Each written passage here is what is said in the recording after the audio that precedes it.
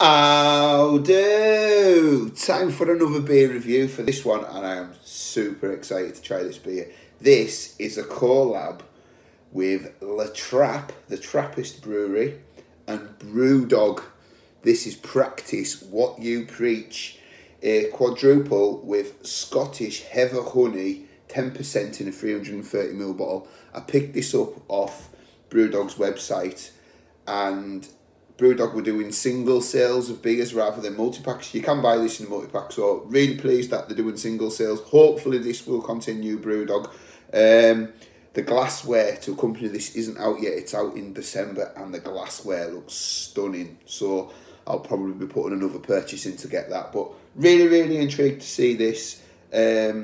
Seeing a Trappist brewery doing a collab with a craft brewery, pretty different, you know. I haven't seen that before. So it's got the embossed La Trappe on the bottle.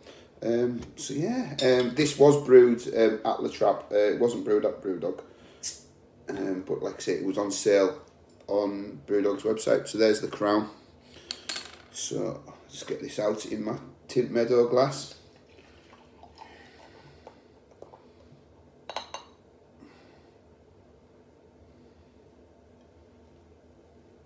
So we've got a murky brown. It's got a very creamy off-white head. There is a real brown hue to it. There's a slight hiss on it. Right, let's get the nose.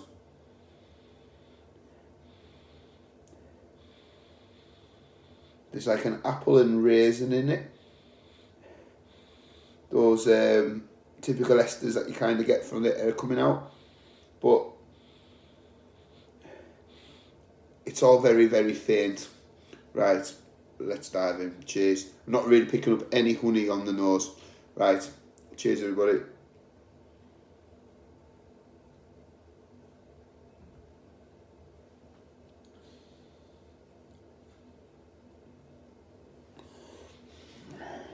Oh, it's quite nice. It's quite heavily carbonated. Lots of fruit flavours coming out in it. I'm picking up, there's like an apple, there's a raisin, there's a berry in it.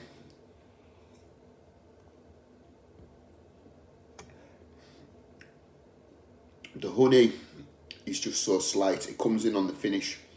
It's got a slightly dry finish to the beer. I like it. I think it kind of tastes its ABV. It's got quite a good body on the beer. It's very rich. I like it. I couldn't drink a lot of it. There's kind of a spice in the aftertaste as well. I couldn't drink a lot of it, but I could certainly revisit it. Very good beer. I think the addition of the honey, like I said, it is so subtle, but it works. But real big fruit flavours up front in this beer. So yeah, lots going on. Very complex.